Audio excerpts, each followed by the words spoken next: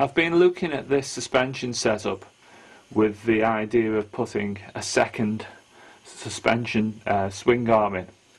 Now, when you look at this one, if I take a measurement on this, the centres between on the pivots are 8 centimetres. So if I swing that up here, approximately there, and if I was to mount a half-inch piece of round bar coming out here with thread on it, you know, like a bolt, half-inch bolt coming through there, 13mm I suppose I should say, coming out of here, that might be sturdy enough if I just had that coming out and then put a locking nut, castle nut on the end with a split pin through.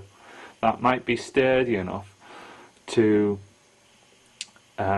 supply a support point for the other shackle point. Now, swing arm I should say. So basically if I made another swing arm with centres at 8 centimetres apart, I could slide that out a little bit and set that between there and there, 8 centimetres. So that would mean all I've got to do is make a second swing arm with some bushings. I'm thinking putting some rubber bushings in both ends on this. So that's what I'm looking about doing now.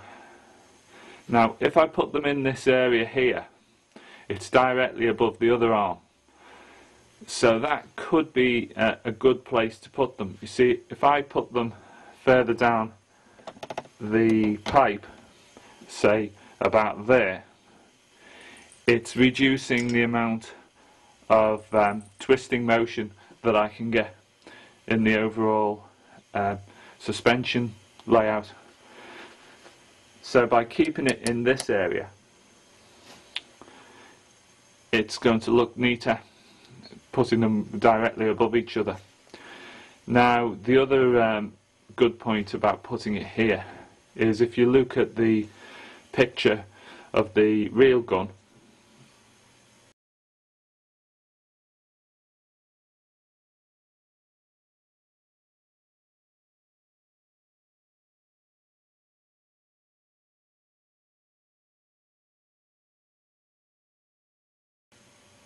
you'll notice that in this area here it appears to just have a metal connection, a piece of steel welded across between the two pipes. So that will give it a bit of a look as though that's the same setup. In fact, what I could do is I could weld a piece of steel plate on the top of the swing arm to make it look wider and make it look more like the original. It will also tend to hide this bottom suspension unit down here.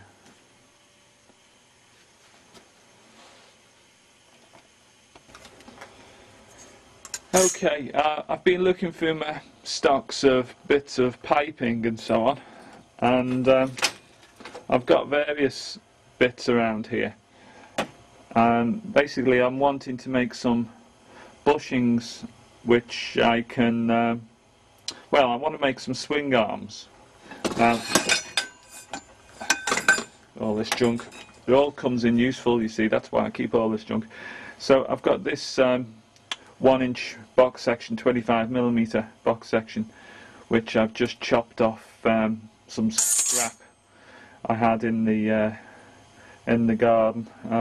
So I'm going to use this as the arm part of the swing arms, and I need to weld some round pipes on the end of this, which I'll then pack with rubber, and then probably have a smaller tube on the inside, and then finish off on the pipe axle side of it. I'll probably have a 10mm bolt running through it, and then on the other side where it's going to be mounted above the suspension unit, I'm going to have a 1/2 inch, well, probably a 12mm stub or piece of studding running through it to support it at that end. So I'm just looking for suitable bits of piping to use. I may just go with this stuff. I've started cutting these out at 30mm in length. This is just wiring conduit, galvanized wiring conduit, and to be honest with you, it might be strong enough. I know it's only say 1.3/4, maybe most 2mm thick, but it might do the job. It's only going to be 250 kilos, this trailer, and this is like a secondary arm.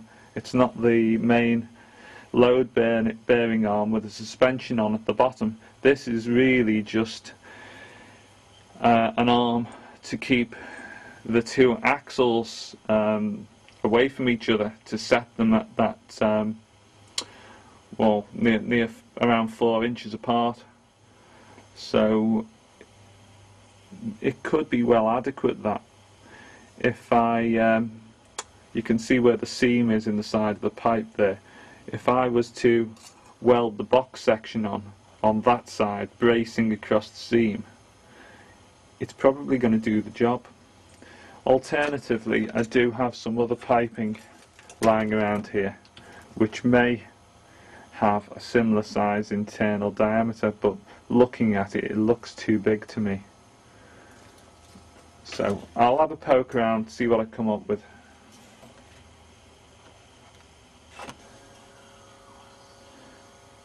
After a little bit of work, I've then got 2 small suspension swing arms which I've made up. So I did manage to find some heavier pipe. It's about 2mm, 2.5mm on the wall, slightly heavier than the wiring conduit that I was first looking at. I knew I had this, but I was being a little bit mean and trying to hold on to this for other projects, because it's been nice heavy wall on it. It's good for things like bolt actions on rifles and stuff like that, you know. Anyway, so once I've done that, I then need to make a bushing to go inside. So what I've done is I've used some of this old rubber radiator piping which I've got kicking about from the old project on the tank, putting a bike engine in. So this is left over. So what I've done is I've first of all I've cut it into 30mm sections, and then what I've done is I've cut through it on an angle, so that when you roll it up, it becomes a tube. So I've cut through them angled, as you can see there. Now you can then hammer it into the bushing. This one's an early one, it's too narrow. You see, it's not 30mm, and but the actual length, oh, I've dropped it. But the actual length of it is correct if I roll that out. It's not very, doesn't have to be very long. It's about 6 centimeters in length. You could probably work out pi for the inside of it and do it that way if you really wanted to, but it's really a bodge up job, isn't it? So once you've knocked it in, it looks pretty much like that. You can see it's curled round, and then what I've done is I've knocked a piece of steel piping inside. That side's not quite as neat, it's sticking out a little bit, but I could always trim that with a knife. But to be honest, it's not going to matter, particularly once it's forced into the suspension position. It'll be fine. Yeah, so I've got the piece of tubing running through the centre, piece of steel pipe. Now that's got a 10mm hole in it.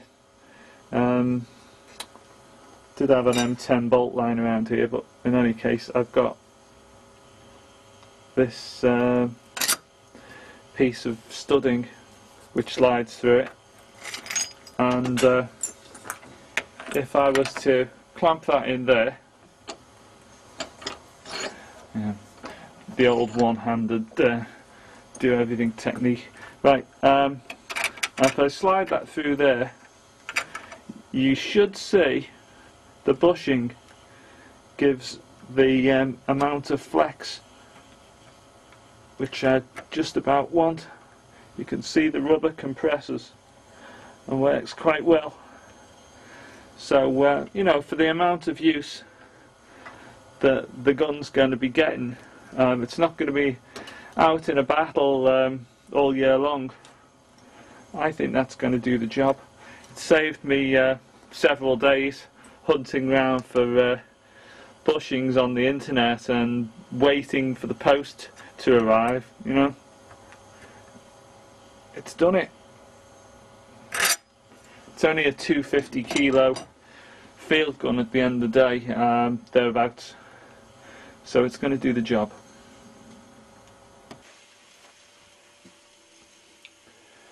Right, so I've now got these two small swing arms which I've made, and the idea is, as I said before, is these swing arms are going to be mounted just here above the original swing arm, which is the sprung suspension unit.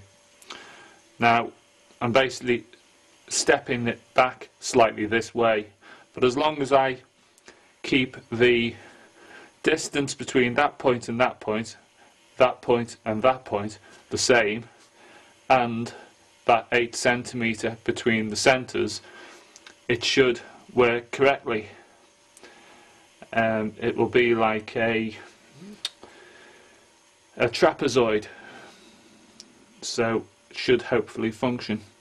Now the next thing I'm going to do is I've taken one of these large chunk of mild steel, it is, with a it's around about a 15mm hole running through the centre of it. Now I've sawn one of those in half to give me two pieces.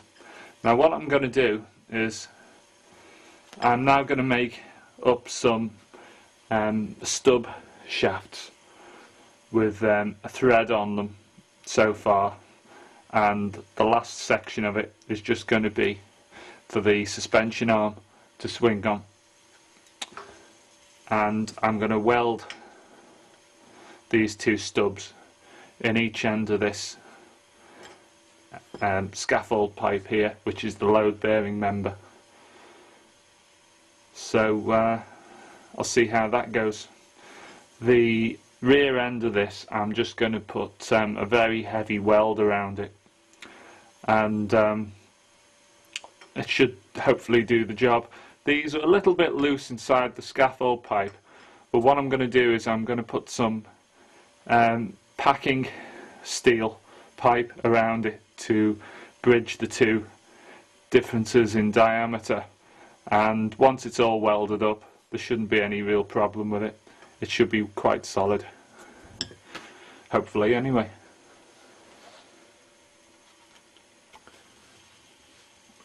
So these are the two stubs I've made up.